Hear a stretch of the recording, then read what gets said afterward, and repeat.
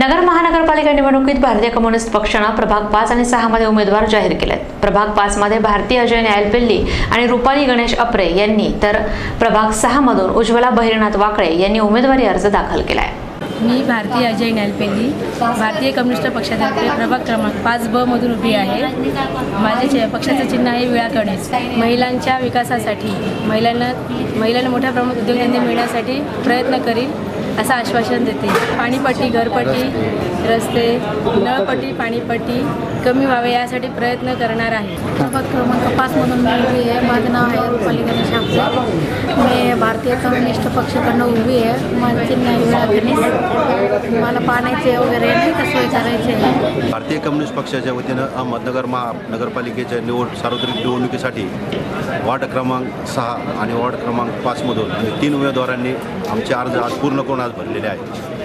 अहमदनगर महानगरपालिका निवडणूक भारतीय कम्युनिस्ट पक्ष अत्यंत ताकदीनिशी विचारपूर्वक या निवडणुकीमध्ये उतरलेला आहे। महानगरपालिकेचे जे कर्तव्य आहेत, महानगरपालिकेत नागरिकांच्या सोयीसुविधांसाठी जो टॅक्स वसूल केला जातो, या टॅक्सची पूर्ण नागरिकांना सुविधा देणं हे महानगरपालिकेचं कर्तव्य आहे। भारतीय कम्युनिस्ट पक्ष हा भ्रष्टाचारमुक्त आणि टक्केवारीमुक्त महानगरपालिका करण्यासाठी या निवडणुकीमध्ये पूर्ण ताकदीनिशी उतरलेला आहे। आम्हाला अशी खात्री आहे की अहमदनगरमधील सर्व नागरिक भारतीय कम्युनिस्ट पक्षाच्या उमेदवाराला या ठिकाणी निश्चितपणाने प्रचंड बहुमताने निवडून देणार आहेत। महानगरपालिकेमध्ये जे काही कारभार चाललेला आहे त्याच्या विरोधामध्ये सातत्यानं अहमदनगरमध्ये भारतीय कम्युनिस्ट पक्षाने काम केलेलं आहे। आमचे जे तिन्ही उमेदवार आहेत हे प्रत्यक्ष नागरिकांचे आणि इतर प्रश्नासाठी, सामाजिक प्रश्नासाठी काम करणारे आमचे तिन्ही उमेदवार आहेत। विशेषतः बीडी युनियनमध्ये विविध कामगारांच्या युनियन, सरकारी कर्मचारी असो, निम सरकारी कर्मचारी,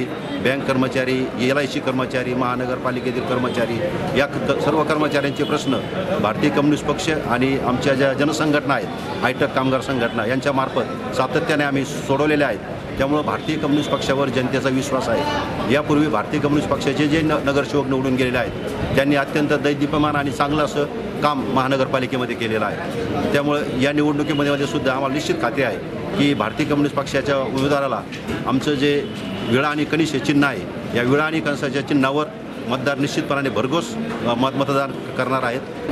मी उज्ज्वला बहिरनाथ वाकळे प्रभाग क्रमांक 6 मधून भारतीय कम्युनिस्ट पक्षातर्फे फॉर्म भरलेला आहे। अहमदनगर महानगरपालिकेच्या निवडणुकी सुरू झाल्यानंतर सर्व राजकीय पक्षांनी आपापले उमेदवार जाहीर केले, याद्या जाहीर केल्या आणि उमेदवार दिले होते। या सर्वांमध्ये भारतीय कम्युनिस्ट पक्षाने एक वेगळी भूमिका घेऊन अहमदनगर महानगरपालिकेची निवडणूक लढवण्याचं ठरलेलं आहे। आपण पाहिलं, महानगरपालिका स्थापन झाल्यानंतर जी महानगरपालिका होतं ही कुपोषित बाळासारखी आत्तापर्यंत राहिलेली आहे। म्हणजे शासनाने विविध प्रकारचा निधी दिला आहे, नागरिकांनी टॅक्सचे पैसे भरलेले आहेत, परंतु ते सर्व पैसे आणि तो सर्व निधी हा भ्रष्टाचारामध्ये वेस्ट होत आहे। आपण सर्वांनी पाहिले, शहरामध्ये कोणत्याही नागरिकांना नागरी सुविधा मिळत नाही, अस्वच्छता आहे मोठ्या प्रमाणात, पाणी अवेळी मिळतं।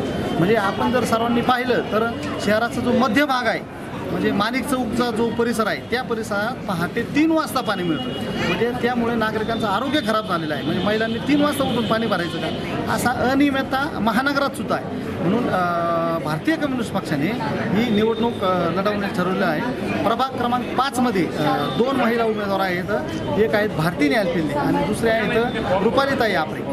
आणि प्रभाग क्रमांक 6 मध्ये आता आम्ही एक फॉर्म भरलेला आहे, तो उज्ज्वला बहिरनाथ वाकळे यांचा भरलेला आहे। येत्या 2 दिवसात भारतीय कम्युनिस्ट पक्ष आणखी उमेदवार दाखल करणार आहे।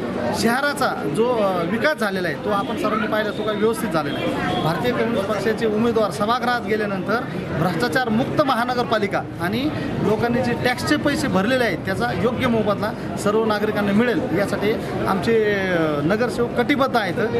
नागरिकांनी भारतीय कम्युनिस्ट पक्षाच्या उमेदवारांना प्रचंड मतदान करावं असे आम्ही आवाहन करतो।